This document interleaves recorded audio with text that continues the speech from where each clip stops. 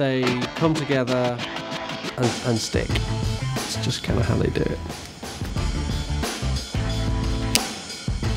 I'm Gareth Brackey, and I work for BP's lubricants business. I'm a mechanical engineer. Engineering is about using tools to solve problems. These tools can be spanners, they can also be spreadsheets.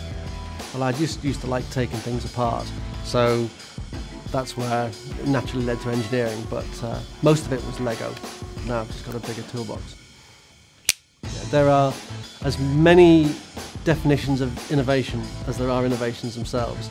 It can be bringing something new to the world, but it can also be taking something old and understood and using it in a brand new way. Magotech's one of our range of engine oils for passenger cars. Can I use the word molecule? Yes. And it has molecules that cling and form a protective layer on the surface. That's what it does. We've been looking for a new molecule that would do something else that would help with modern trends towards urbanisation, increased traffic on the roads, lots more stop-start driving. That puts stress on engines, and that stress can cause premature wear.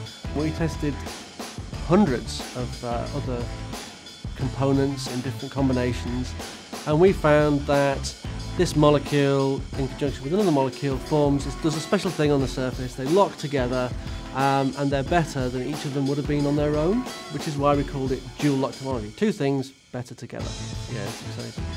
They stick on the surface of metal parts, and by doing so, they protect against all forms of modern driving. So the engine will not wear out as quickly as it might otherwise do so. It means the engines will be happier.